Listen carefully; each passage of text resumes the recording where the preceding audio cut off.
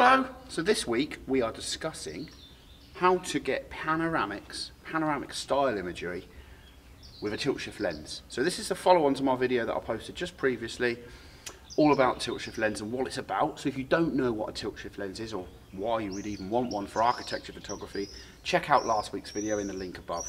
If not, if you've seen that, follow on and we'll get some panoramics today. I don't know what you better do, but this here is not your home. You want some trouble, you want some.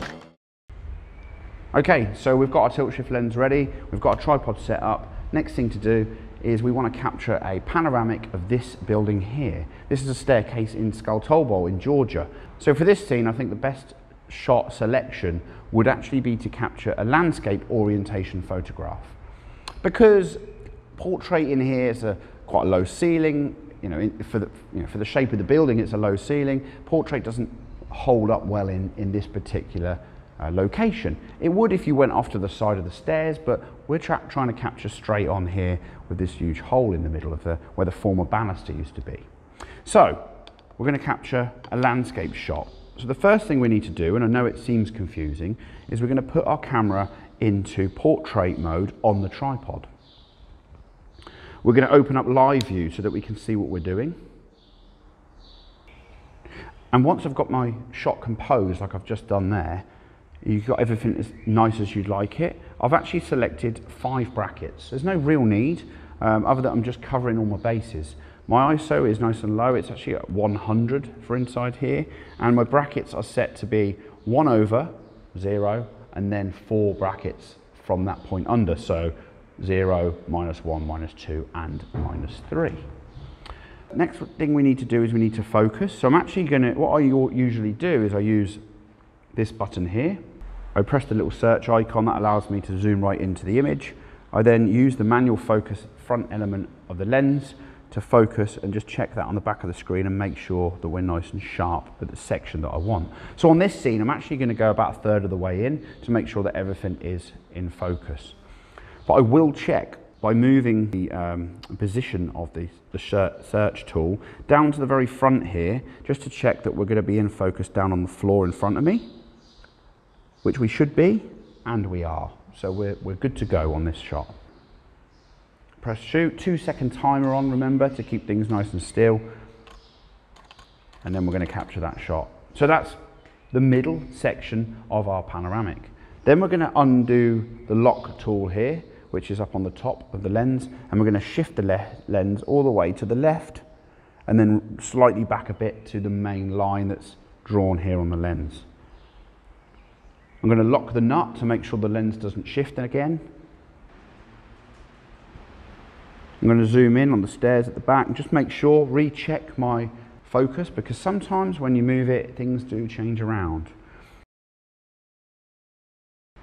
And I'm going to reshoot that scene there. So now that's the left side done. So we've got left, middle, and now we just need to do the right. It's quite a bright building, so my exposure time is actually quite short, which is good. I'm going to now go to the right-hand side. Now we're at the right, make sure that the lens is locked so it doesn't move. And then we're going to shoot that scene. And that's it. That's my 3 shots. So now when I stitch these together, I'll show you the final results. It actually gives us a 6:4 ratio image. So lots to choose from, lots of parts of the image to crop. I will show you both the 6:4 full ratio and the final cropped version on the screen now.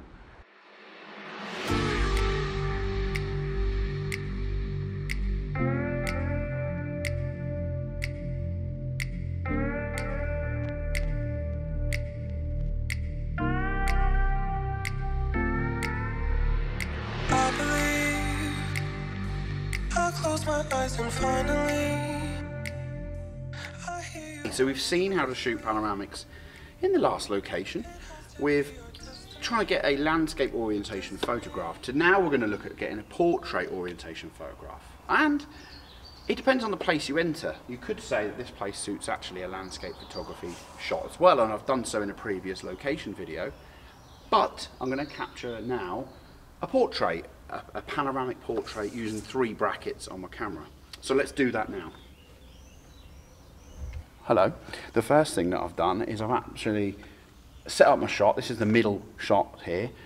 I've got this ready to go, and I've got 3 brackets set up, two stops of light apart. I'm on f8, ISO 50, so the lowest possible setting. It could be 100, depends on the light. We've got no horrible spotlights in here, so that helps us. But one of the things that I really want to highlight, this could be just a nice shot, but I think it needs a bit of foreground, and it also needs to highlight some of that dome. We can do that by making a portrait orientation shot, as I said. So let's capture the middle shot. So we've captured the middle shot, nice and easy. Now what I'm going to do is I'm going to get the lens, I'm going to pull it to the top.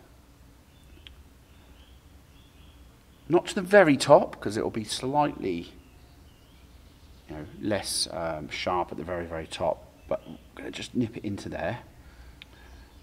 And then we're going to just check our focus again, but we're going to leave all the other settings alone.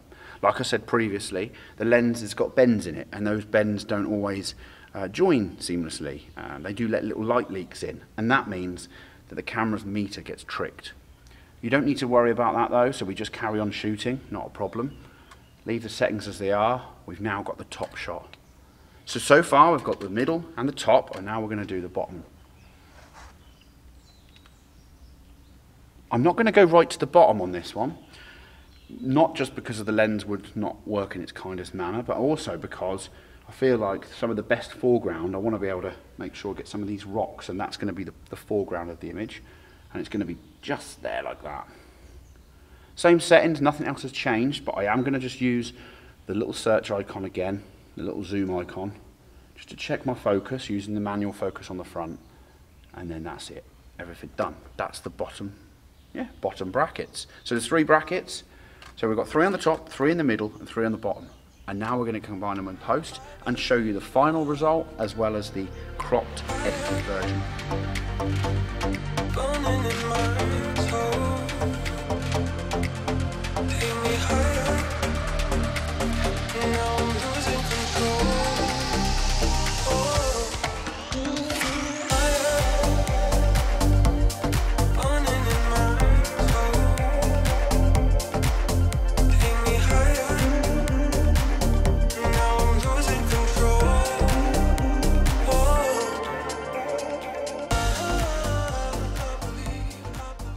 Okay, so I hope you enjoyed that video. Please join me next time when we look at the 3rd and final part in my tilt shift series, a little mini series I'm doing here on YouTube, all about the tilt shift lens in architecture photography. So yeah, thank you. Leave any comments or any questions if I've missed anything in the comment section below. Please like, subscribe, all that really good stuff. It helps to support the channel. Okay, so I'll see you very soon with more content from here in Georgia. Nakwam Dis, Gamma Jos.